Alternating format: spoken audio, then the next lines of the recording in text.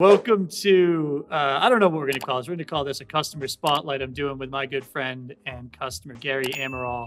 Gary is a marketing advisor for a customer of ours, Airborne app, and also a heavy user of Semrush, which we just launched a uh, integration with, and Gary has been testing for us as we've been kind of working through getting that live. So I wanted to bring Gary on to really talk about how he's using it, how he's used Semrush in the past, and where he's found efficiencies in leveraging the two platforms together. So, Gary, thank you so much for joining me. Oh, it's my pleasure as always. So, I obviously reached out to you as soon as I knew we were going to be building the integration with Semrush because I knew you were a user of the tool. Take me through kind of how you've used Semrush historically, and then we'll jump into how you're using it today. Yeah, well, listen, I was super happy that you reached out in general. I think, yes, heavy user of SEMrush, personally, and then, across a bunch of different projects I work on and people that I work with. It's a tool that's crucial to a lot of what we do. But I was just happy to be reached out because of, how much I'm loving working in Unstack in general. That tool with Airborne specifically has made our life a lot easier, and it just keeps getting better.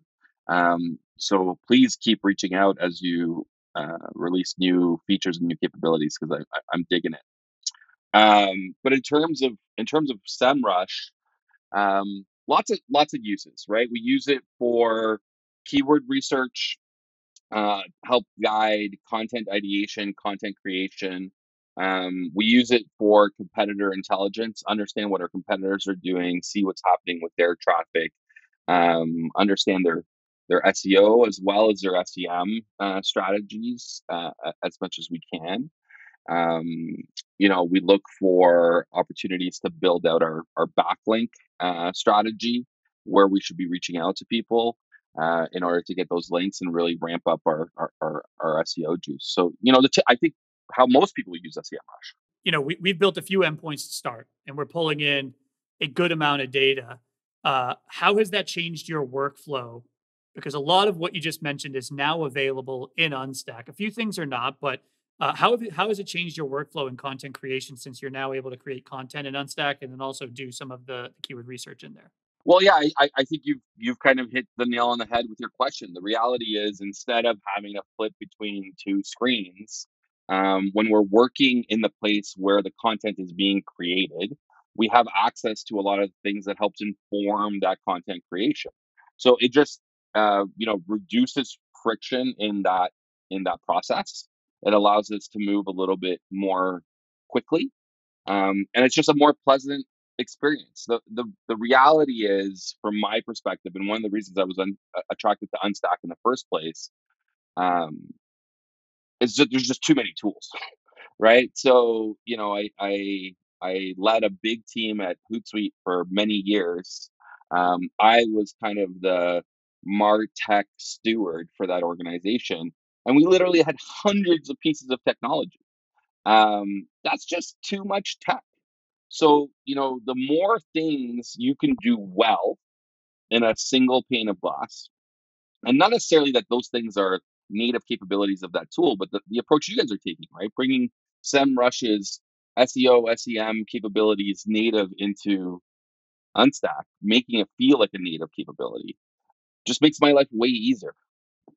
Yeah, I read an interesting stat, and I hate to use their name in this, but it's a good stat, so I'll give them credit for it from HubSpot, which is that Right. marketers lose 5 hours a week just in changing tools. Like just the mental shift it takes to go from working in Unstack's platform to working in SEMrush's platform, finding what you need, and then going back is time consuming. So to have it in one spot is huge, and I've certainly seen it. And um, I guess you're juggling a lot. So you've got a couple either internal team members, interns, and then external team members, but you're doing a lot on your own. How has this sped up your work? Do you feel like you have an hour amount you could tell me you've saved just by being able to do it all in one platform, or was there one time where you were like, oh man, that just saved me a ton of time being able to dig into it really quickly and get it done? Hard question to answer, Zach, because you probably live the same life I do. There's days where I'm jumping across like 20 different things, and the span of a few hours, and there's other days where I'm like hyper concentrated on a task or a deliverable.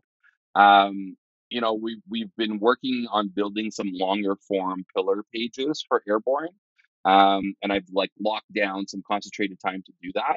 And I would say like, in that 4 hour span, SEM, the integration that you guys are offering, the Semrush and Unstack integration, probably saved me like 30 to 45 minutes just between the going back and forth and the transposing information and um, yeah, so that's a big chunk of time, right? When you're talking about a 4 hour window, that's a big chunk of time. Um, yeah, and I think we're talking about time and saving time. I think there's the time that you save as you're doing your job day to day, but then again, there's the time you save um, more um, on a macro level when you're building the right tools, when you're building your stack around the right tools that work together, and you don't have to worry about migration, you don't have to worry about switching. You have everything that you need in a much smaller footprint in terms of tech stack, and the peace of mind that that brings, because well, I'm building out tech stacks at a couple of different companies. And that's a big part of the thought process, right? Is are you going to grow out of this? Are you going to need something else? When is that going to happen? What's the tax associated with doing that, both time and money?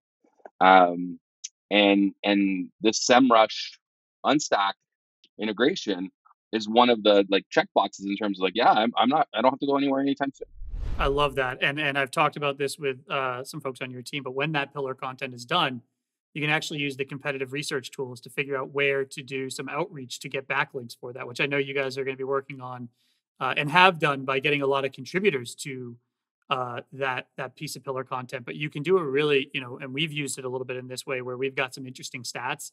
We're trying to find where we can go and work with. They're not competitors, but it's labeled that in SEMrush, but use their kind of backlink identifier to find the right places that have the right credibility to link back to us, and that becomes more power for our content and more distribution for our content, which is really exciting. And I'm excited for your piece of pillar content to come out. Lee took me through a preview of that just the other day, so I'm really bullish on Yeah, getting we're that we're out there to looking the forward market. to it. We hope we really well, one, we think it delivers a ton of value to anyone who's looking to start, build, scale a lead gen agency.